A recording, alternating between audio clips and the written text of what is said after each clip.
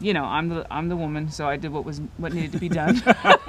Because I didn't. That's what we do. Yeah, I didn't learn the banjo. No, so I said, sure, I'll play the banjo, you know, and that meant we could play with Joe because, like, yeah, he didn't play without a banjo player.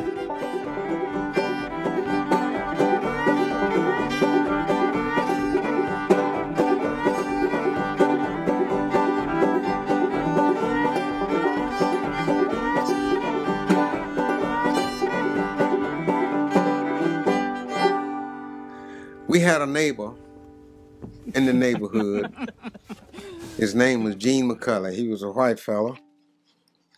And he stayed across there about a half a mile, but he was sang this particular song every day, especially if it was a beautiful sunshiny day. He would get out there singing this song, But I Shall Not Be Moved. And I thought he could sing it so well, I just listened at him every day.